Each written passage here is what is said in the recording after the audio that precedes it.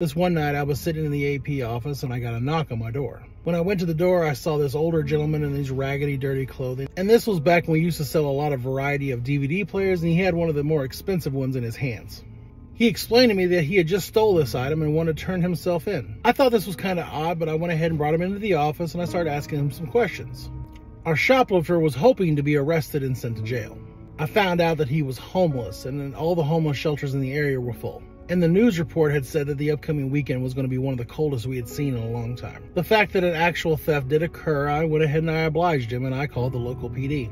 But when PD got there, they quickly realized the same thing that I had realized of what he was trying to do. And they did not take him to jail, nor did they even write him a ticket. I talked to two other managers who worked at the store, and between the three of us, we were able to get enough money put together so we could get him a hotel room for 2 days.